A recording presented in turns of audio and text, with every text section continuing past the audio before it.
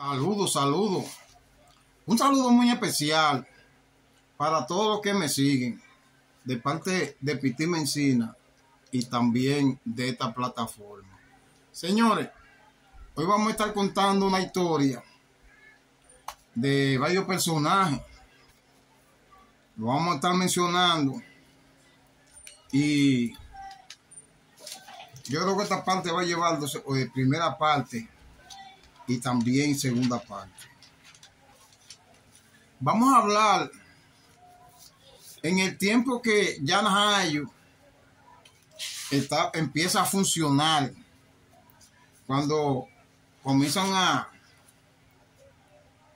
enviar reclusos ya para Najayo y también para otros lugares, porque en ese tiempo también se estaba organizando los reclusos que estaban sentenciados y los que todavía no estaban sentenciados. Entonces, las autoridades deciden enviar de la preventiva del ensanche Mala.Fe a unos cuantos personajes que se encontraban allí en la prisión de la preventiva del ensanche Mala.Fe. Allí trasladaron para La Victoria a Mala.Fe, a Enriquito, a Barremina, al Bueycito, a Nao, a Chino la Gaviota, a Guandule, a Neri, también el de la celda 1. También trasladaron a Peculiar, también en ese tiempo. También trasladaron al Mocanito, que también se encontraba en la preventiva del ensanche Mala.Fe en ese entonces. También se llevaron para allá una camada también de menores que se encontraban también en la preventiva del ensanche Mala.Fe. Entre ellos estaba Arroz de Papeleta, que en ese entonces también era un menor. Allí también estaba Machetazo, Borrego y la banda también de los que participaron cuando le dieron piso al Tacita.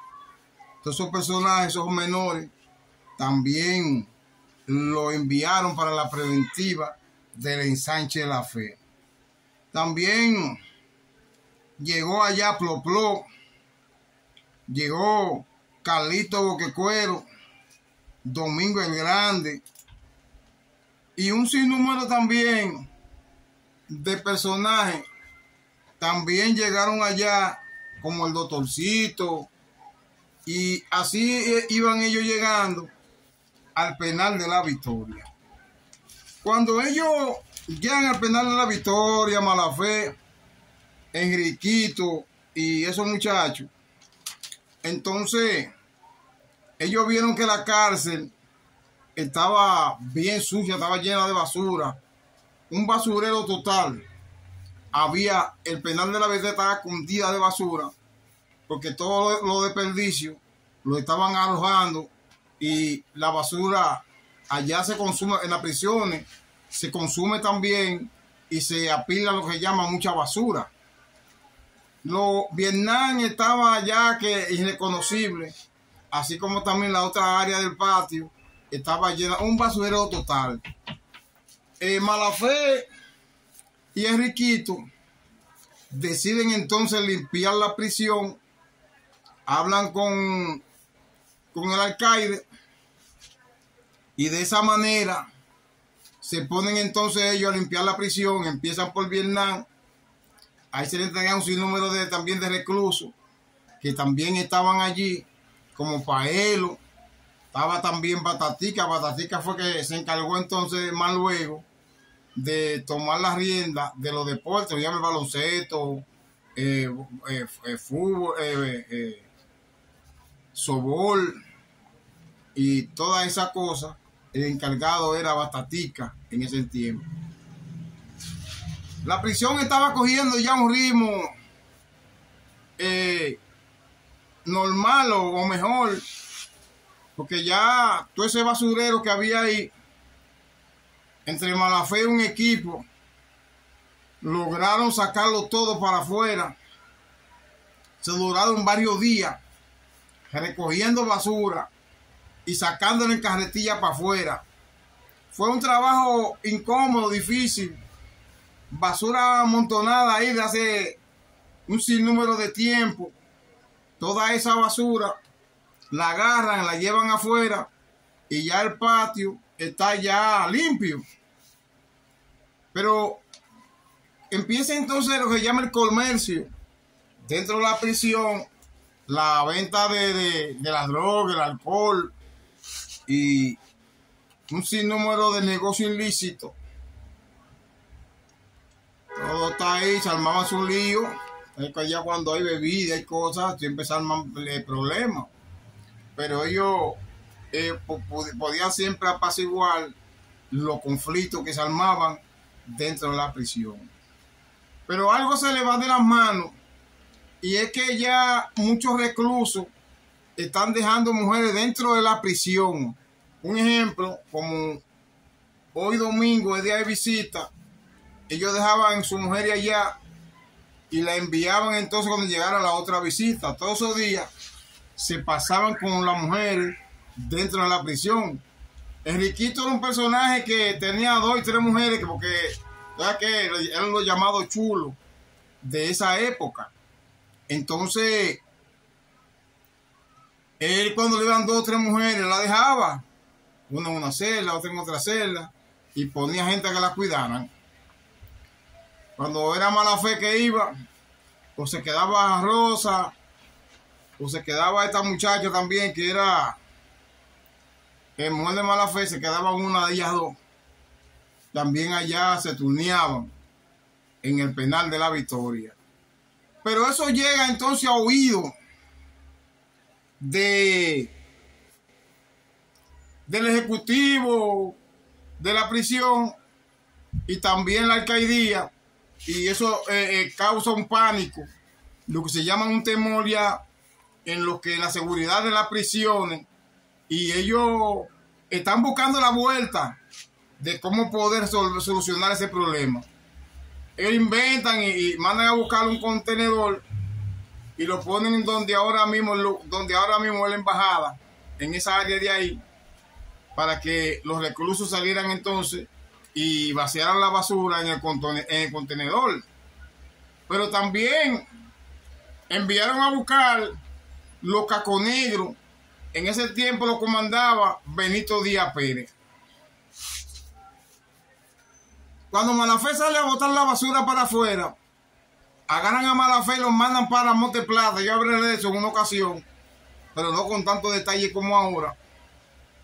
Y ahí se arma entonces una revuelta. Enriquito, se arma un motín. Los caconeros comenzaron a actuar, pero no dieron bate los caconegros. Entonces la autoridad del penal de la Victoria decide regresar otra vez a Mala.Fe, que lo habían enviado de traslado para Monteplata. Cuando llega Mala.Fe, lo entran para adentro, y se armó una algarabía tremenda dentro de la prisión, al ver los reclusos otra vez a Mala.Fe. Estamos hablando, Mala.Fe era un personaje que era bien aparente. Estamos hablando cuando Mala.Fe todavía estaba sano, que no usaba estupefacientes de esa magnitud. Pero el coronel Benito Díaz Pérez, al ver lo que había sucedido, se retira con todo su caco negro. El jefe de la policía era Limpian en ese tiempo. Y va entonces Benito Díaz Pérez y le solicita al jefe de la policía para que lo enviara para allá. Pero ahí hubo también lo que se llama un respaldo de la presidencia, y de esa manera envían entonces a Benito Díaz Pérez para el penal de la Victoria como comandante. Cuando Benito Díaz Pérez llega al penal de la Victoria, lo primero que hace es que empieza a agarrar los personajes de renombre, a empuñarlos, y todo el que llegaba el preso nuevo empezaba entonces a darle su pela, a sonarlo. se metió de madrugada y llenó la cárcel de bomba, como sacó los tigres, agarrando tigres, ya te sabe, trasladó a muchos y a otro empezó a darle su golpeada. Ahí fue cuando agarró a Enriquito, le puso esposa en los pies, en la mano, y me dice que le puso un tubo también por el hombro, no sabe cómo. Y iba Enriquito por todo el patio caminando y ellos dándole latigazo. Decían, corre, tú sabes que tener esposa en los pies no puede correr mucho porque no tiene posibilidades de correr. Y lo que hicieron con Enriquito fue algo tan fuerte que cuando Enriquito salió de la cárcel, al poco tiempo murió de tuberculosis, porque le desbarataron los pulmones a golpe limpio. Así de esa manera vemos como un sinnúmero de personajes como Galo el que brilla. Si yo le he dicho unas cuantas veces, lo voy a decir otra vez. Vapor. Este muchacho también de Villaconsuelo. Este me fue el nombre de él. Empezaron a trabajar con Benito Díaz Pérez. Y señalando personajes del mundo tigreal, diciendo tigres que lo señalaban. Donde quiera que había un clavo de un cuchillo, lo sacaban. Así estaban las cosas allí en el penal de la Victoria.